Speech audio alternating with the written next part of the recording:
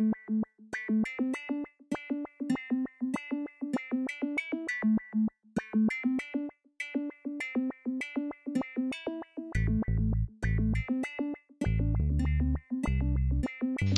morning.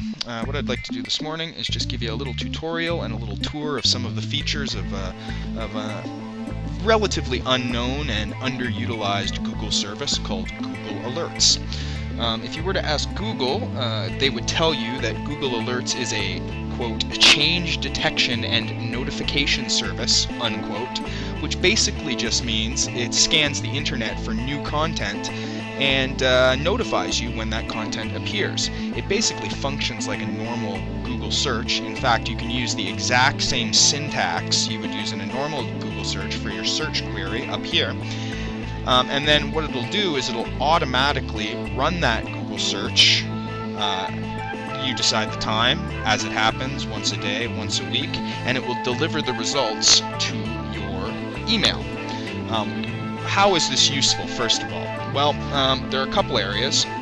Number one, if you're researching a particular topic or subject, let's say you're going to deal with a current event and you want to follow that current event over the course of weeks or months, you could create a Google alert so that every time a new article or blog or a piece of news appears related to that topic, it'll automatically be delivered to your mailbox. So here's an example.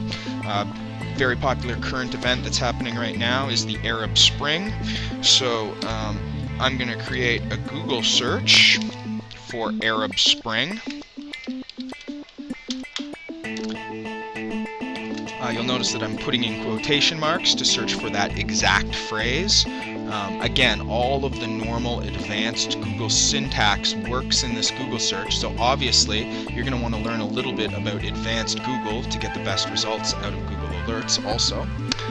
So I'm going to create Arab Spring, but I wanted to focus on Syria's involvement in the Arab Spring. You'll notice that every time I change the search query, it actually changes the preview over here, just to give you an idea of how changing the search terms is going to affect your search. You get to choose between everything: news, blogs, videos, discussions, books. I'm going to leave that set to everything, and I'm going to have a digest delivered to me once a day with only the best results, and you can also choose the email address.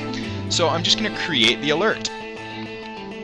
So this is my Google Alerts page where you can see the alert that I just created is here, and a couple other ones that I had previously created are also on the list.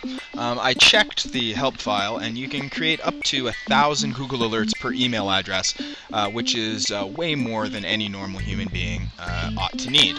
Now, looking at the alerts that I had previously created shows you another application for Google Alerts that I think is very, very useful in this day and age for identity management.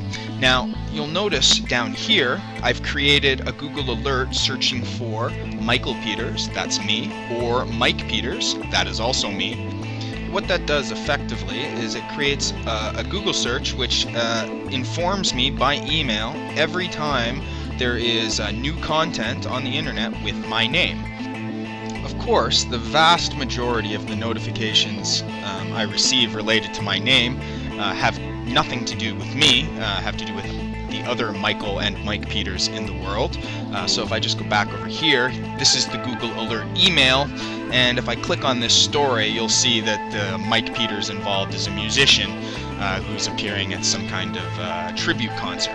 So the vast majority of the time when I get these notices, it has nothing to do with me. For you, of course, that's going to depend on how common your name is, pretty much, right? It's definitely comforting to know that wherever and whenever my name appears on the internet, either because I've done something or somebody who could be confused with me has done something, it's comforting to know that I will be made aware of it. Obviously, the first step in managing your identity or protecting your identity is being aware of the things that are going on that are associated with your identity. That's the important first step.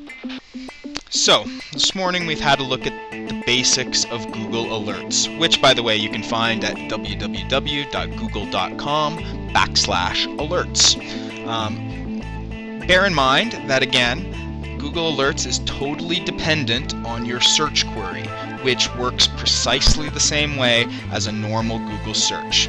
The main difference is that this alert will be run at a regular interval that you define, and it'll be looking only for new information or content that's been added since your last search.